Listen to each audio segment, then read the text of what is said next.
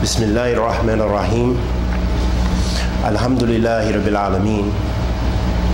Wa sallallahu wa sallam ala nabiyyina Muhammad wa ala alihi wa sahbihi wa sallam, amma ba'd. Habati fillah. I wanted to speak about something which is very important for us to have an understanding of.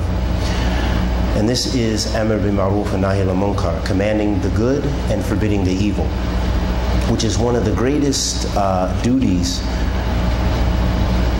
for the Muslim.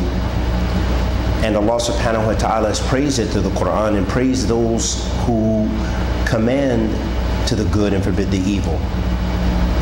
And Allah subhanahu wa ta'ala has spoken with and threatened with a severe punishment those people who do not command the good and forbid the evil, and those who do not practice what they preach. Allah subhanahu wa ta'ala says, "Ta'muruna an-nasa bil-birr wa tansawna anfusakum wa antum tatluna al-kitab." Do you afala ta'qilun? Allah subhanahu wa ta'ala says, do you command the people to the good? Ta'muruna an-nasa bil-birr, to the good, to the piety. Wa tansawna anfusakum, and forget yourselves. وَأَنْتُمْ تَتْلُونَ الْكِتَابِ, and you read the book, meaning that you have ilm, you have knowledge, you have fiqh bi-idhn Allah. أَفَلَا تَعْقِلُونَ, don't you think? Because a thinking person is going to practice what they preach because they know that it's true. They know that the punishment of not doing the good is true, and the punishment of doing the sin is true, and the reward for doing the good is true. And along with this great duty of commanding to the good and forbid the evil, we must know that there are qawaid, there's principles, and this is where so many of the people go wrong. These are people mutadayyineen, these are the people who are trying to be strong in their practice of the religion. And one of the examples, for example, we have with the contemporary, from the classical time, from the era of the Sahaba radiyallahu ta'ala anhum ajma'in, the Khawaarij appeared. And the Khawaarij, they commanded the good. They tried to command the good anyway. Their intention, they had a sahih niyyah bi-idhnillah to command the good and forbid the evil. But what they had ghulu, they were extreme, to such an extent that they, because of their nuqs in knowledge, their little knowledge that they had, and their negating the sunnah of the Prophet ﷺ, that they tried to command good and they ended up making takfir. What was the nihaya, what was the natija or the result by their concept of commanding good is that they made takfir of the Sahaba radiyallahu ta'ala anhum ajma'in. And this is not just a khata, this is a great fasad. And this is a kufr, because Allah subhanahu wa ta'ala praised them in the Quran. So this was a going against the Quran, and it was a great evil, even though they intended good. My point is this: for example, we have so many youth. This is another example in this contemporary time. They want to do good. They go to Syria, they go to Iraq, they go to Afghanistan, and they believe that they're making jihad fi sabilillah. Even I believe those groups like Al-Shabaab and Boko Haram, they want, perhaps, some of them anyway, some of them we could probably honestly say, some of those youth, when they leave their countries, they want good. But they end up doing great evil, thinking that they're commanding the good and forbidding the evil, when in fact, they are commanding the evil and abandoning the good. And this they do through suicide bombings, they do it through causing chaos and fawda around the earth. They yufsiduna fil ard. Allah mentions them, the hypocrites. In Surah Al-Baqarah, He speaks about them, subhanahu wa ta'ala, that they yufsiduna fil ard. Ulaika humul fasiq, as Allah subhanahu wa ta'ala mentions in the beginning of Baqarah about the munafiqeen, that they wanted to, they said verily we are the musliheen, we are the ones who rectify things. Isn't this what we hear from the youth of ISIS, and we hear from the youth that they're practicing the Sharia, they're ruling by the Sharia? This is what they say, they're making tahkeem of the Shara. They say this. So this is their claim. And perhaps some of them, this is their intention. But what do? In trying to do that, they do so much great evil. They cut the necks of the innocent, and they destroy everything living. They do suicide bombings.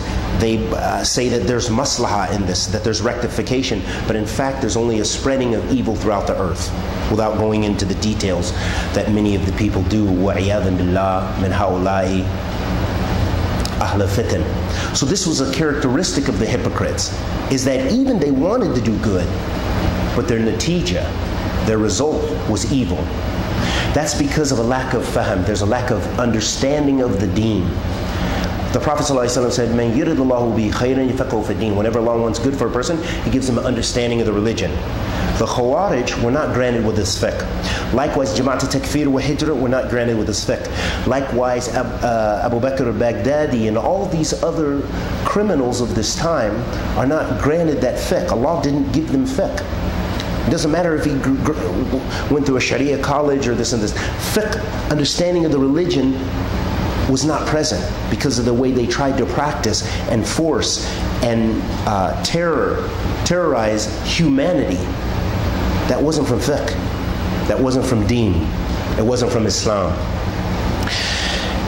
And this was the way of the original Khawaarij. They thought they were doing good. The Prophet ﷺ mentioned that if you saw their salat, and this was to the Sahaba radiallahu ta'ala anhum, the Prophet ﷺ was describing the Khawaarij. If you see your salat and your fasting to their fasting, you would think it was nothing.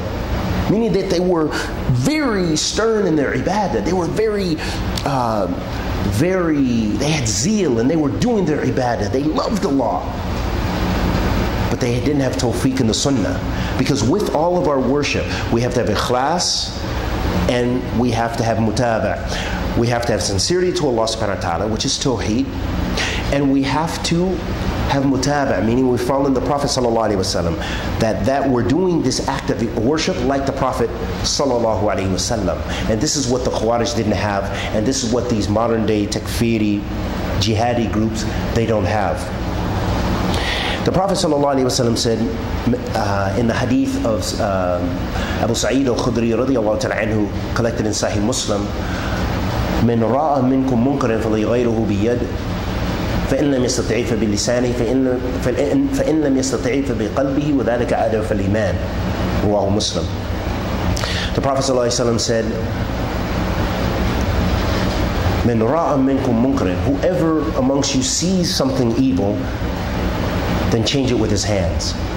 Then فَإِن لَمْ يَسْتَطِعْ, if he's unable to do, then with his tongue, meaning speak out against it. فَإِن لَمْ يَسْتَطِعْ, and if he's unable to do that, then with his heart, hating it in his heart. وَذَلِكَ أَضْعَفُ الْإِيمَانِ, and that's the weakest form of faith. The Prophet ﷺ said, a faidah, a benefit we gain from this, Hadeeth fillah, is it shows us that there are maratib of iman, that there's different levels of iman, and that iman also fluctuates, and that iman is comprised of the heart, statements of the tongue, and actions. All of those make up iman in Islam. That's what faith is in Islam. So the Muslim who doesn't practice and says, "You don't know what's in my heart," we may not be able to open their heart and know exactly what's in their heart, but you know things are wrong in their heart if there's no manifestation on their limbs, if they're not practicing. Along with this, Hadeeth fillah, something very important is that we understand that it takes ilm wa fiqh, that part of da'wah and calling people to good is having knowledge of what is the truth and knowledge of what is not the truth. So knowledge of what you command to, which is good, and knowledge of the shar, of what you are forbidding. You have to have knowledge about that. Otherwise, how can you command to the good if you don't know what good is? How can you forbid the evil if you don't know what evil is properly? Likewise, you have to have fiqh and knowing the mukhalifeen, of knowing the people who you're commanding the good and forbidding the evil. You should have some knowledge about those people. You should have some knowledge about perhaps their culture and who you're calling to. This is one of the characteristics of the good da'i, the person calling to da'wah in Allah subhanahu wa ta'ala with sincerity, that they have an idea about those people they are talking to, that they are addressing, to call them to good and forbid them from evil. The person who doesn't have this is naqs, has shortcomings in their da'wah, and perhaps they can cause more harm than good. Shaykh al-Islam ibn Taymiyyah wrote extensively about this in his Majmu' al-Fatawa. One example is, it's a famous narration, if you will, in Majmu' al-Fatawa. Shaykh al-Islam was asked about I think it was some Mongols, the Tartar or what have you, who were, they were drinking alcohol and they were killing Muslims. They were causing so much harm, to the Muslim ummah. And the Muslims were scared and they were weak. And the Tartars had so much power. Some of them were drinking alcohol. And one of the students said, yeah, Shaykh al-Islam, why don't you command the good and forbid the evil? And he mentioned that if he were to, or in this situation, if it were to be, you tell these people who are doing great evil to stop drinking, for example, which is evil, and it's good to stop this munkar. Then they would focus more on killing the Muslims, showing that he taqaddam al-maslah or masalih ala mafasid. This is very important, that we look at the harms and benefits. How can you know the harms and benefits? Only with ilm. It's only through talab al-ilm. That's why we need ilm. Ahabati fillah, and I always try to call the people talab al-ilm. Don't think that these people tell you just to go run in jihad and you don't know anything about Islam. Go. Join this group. These are groups. These aren't a balad. It's not. There's no khalifa. There's no leader. There's no imam. You didn't get permission from walidain. All these mukhalafat. How can you expect help from Allah subhanahu wa ta'ala to do higher duties? And you join Hizbiyah. You can't expect that.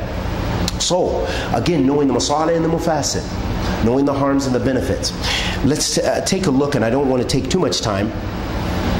One of the benefits with this, Shaykh Ubayd ibn Abdullah Jabiri, hafidhullah ta'ala, he mentioned a faidah in his explanation of a very important text from Shaykh al-Islam ibn Taymiyyah about commanding the good and the forbidding the evil. He said, Al-amr bil-ma'ruf wa nahi an al-munkar laysat lahu maslaha fi hadha al-amr li dhatihi عن لذات نفسه وإنما هدفه وغرضه أن يكون الناس صالحين مصلحين محتدين إلى الحق قولا وعملا واعتقادا. Very beautiful ibara. Commanding the good and forbidding the evil, it is not from rectification, or it is not from the benefit of doing this great act of ibadah that you just do it just for the sake of doing it. But in fact, he said, rather, its purpose, this is ilm. This is knowing the muqasid of the sharia, the intent, the purpose of these hukm, the illah. These are important. The reason for the things are mashru'. We don't just fight and do these issues, acts of ibadah, just because, I'm just going to do that. There's no purpose for it. Nah, there's acts of ibadah. Some of them are for a greater purpose. It has to be fi sabilillah. Man qatala li takun kalimatullahi ulya huwa fi sabilillah azza wa jal. So the intention has to be there, and it is a means to something greater. It's a means to establish tawheed.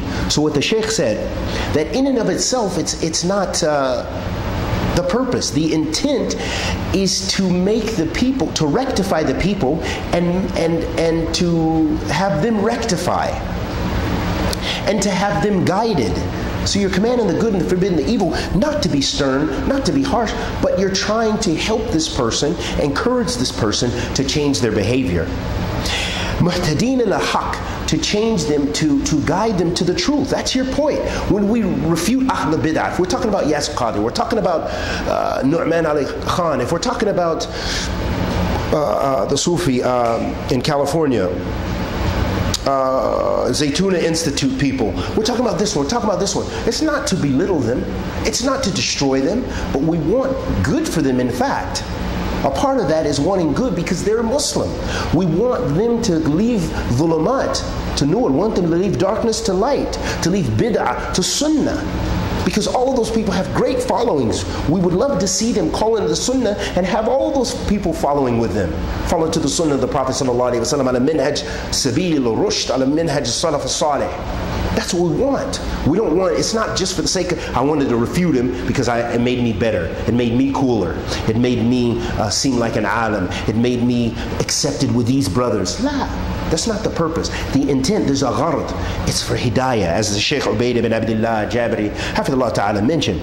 He said, مُهْتَدِينَ لِلْحَقِّ قَوْلٍ وَعَمَلًا وَاعْتِقَادٍ, to guide them to the truth with, in their statements, in their deeds, and their i'tiqad, and in their belief, correct in their belief. This is the purpose. This is the purpose, walillah alhamd. I want to end by saying something. In another hadith of the Prophet ﷺ, it's a hadith, the Prophet ﷺ, it's a story of Ibn Ubay ibn Salul. He was one of the head of the hypocrites in Medina. Umar bin al-Khattab radiallahu ta'ala wanted to have his head because this guy was a known hypocrite. And he asked the Prophet ﷺ, he said, Ya Rasulullah, can I have this munafiq's head? Can I take his head? Because he's a hypocrite in the deen of Allah. He's deceiving the mu'mineen. His plots are against the believers. The Prophet ﷺ said, and this is from fiqh fi deen, this is our guidance. He's the one we follow, the sunnah of the Prophet ﷺ, his wisdom in commanding the good and forbidding the evil. The Prophet ﷺ, they all knew this guy was a munafiq. He said, La يتحدث الناس أن محمد يقتل أصحابه. The people will say that Muhammad killed his companions. This is from wisdom. That even though this person is a hypocrite who will be in the lowest depths of the hellfire, it was not befitting that the Prophet ﷺ commanded his companions to kill this, because the people would believe that guy was a companion of the Prophet ﷺ because he knew the Prophet ﷺ. So the people would say, he's killing his own companions. Look at ISIS and these groups. They kill their own people. They have suspicion. Those groups, when you get to that level of Hizbiyah, they kill when they suspect you. If you're in Hizbiyah in the West and in other places, they're not going to kill you and probably not physically harm you, but their Hizbiyah gets so strong, they will attack you in every which way because you're not with them. And you don't agree 100% with them and agree with their sheikh, agree with their talib al-ilm. You don't make hajr of him like we want you to. We saw you walking with him. You're off it. You're off the minhaj. Either openly make a bayan and talk about this person, or you're hit. We'll make hajr of you. Is this from the sunnah of the Prophet ﷺ? Is this part of commanding the good and forbidding the evil? Is this looking at the masalih and the mufasid? So the point being here, as Shaykh al-Islam ibn Taymiyyah and the ulama of Islam mentioned, is looking at the masalih and the mufasid. That's just one of the qawaid that's one of the qawaid. One qa'idah from the qawaid. This is one principle from amongst the many principles in usul al-fiqh and in qawaid fiqhiyah. When you're looking at these principles, like looking at the harms and benefits. Another example, habati fillah, this happens very often. I know people, they want to command the good and forbid the evil. So then they will openly, in a group with the people, maybe people who are soft-hearted, people who don't even know any better, but they will command the good. Say things to embarrass them. Say things to belittle them. That's not from the sunnah. And they don't get, la yatahaqqiq al-mas'ala. They don't, or the gharad, they don't even get the end result that they're trying to achieve. They don't get the benefit at all. They didn't command the good and forbid the evil. Instead, they were harsh. They looked like an idiot. They belittled themselves. And the munkar, if it was munkar in fact, still continues. Because they didn't use hikmah. There was no wisdom. Edu Allah, call to Allah subhanahu wa ta'ala with mu'adha, hasana.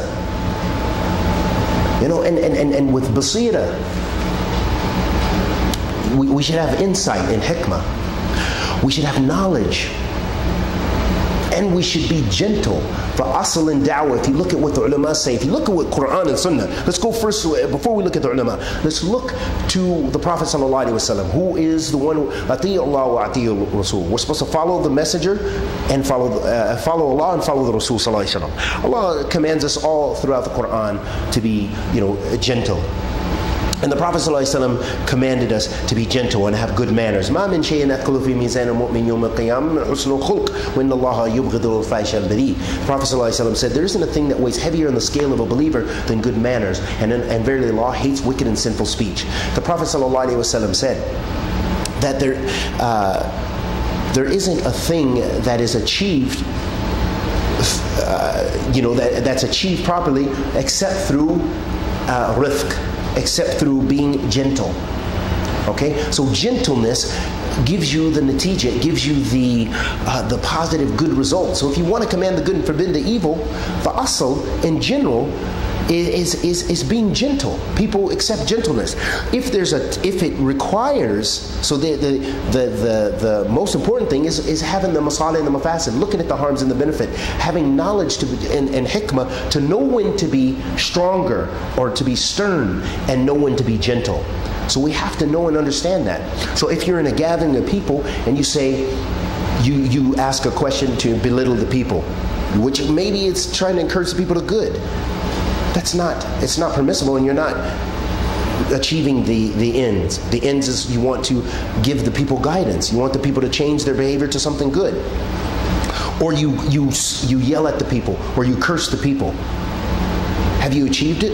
If I go to Jamaat Tabligh and I see them in my masjid, or any of the communities, and I stand up in the middle of their speech, mubtadi'ah, this is bid'ah, this person is off it, speaking about them. We know their Jamaat, the asl of is bid'ah, mubtadi'een. Most of the people who are with them are juhal. They are ignorant of the religion. A lot of times they take new Muslims and they make bayan.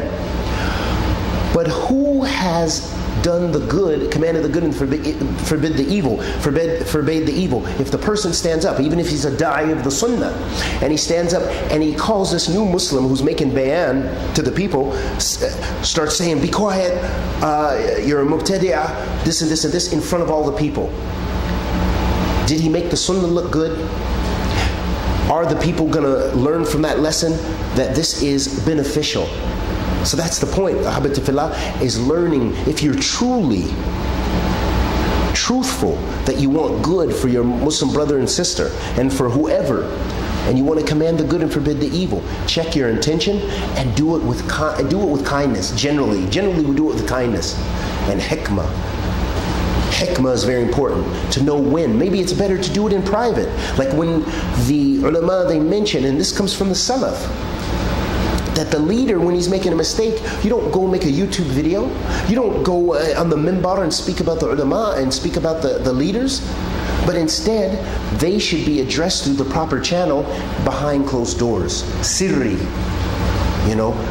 holding their hand, take them by the hand with gentleness. Why? Because that's the asl, it's the rifq in the lean. The Prophet ﷺ spoke, this was the sunnah of the Messenger of Allah ﷺ. This is what the ulama of Islam has left behind us. Yes, there's a time for sternness, but this comes from knowing the masalih and the mafasid. When we do many things in the religion, making hajr from people, making whatever, it's looking at the harms and the benefits. And we ask Allah the Almighty to accept our good and forgive our evil. Bless us with ilm and nafi, rizqan tayyib wa amalan mutaqabbalan. Anything I said that was correct was from Allah Azza wa Jal. Anything I said that was incorrect was from myself and the shaitan. And may Allah subhanahu wa ta'ala bless us all with a happy Eid. Wa sallallahu wa sallam ala nabiyyina Muhammad wa ala alihi wa sahbihi wa sallam.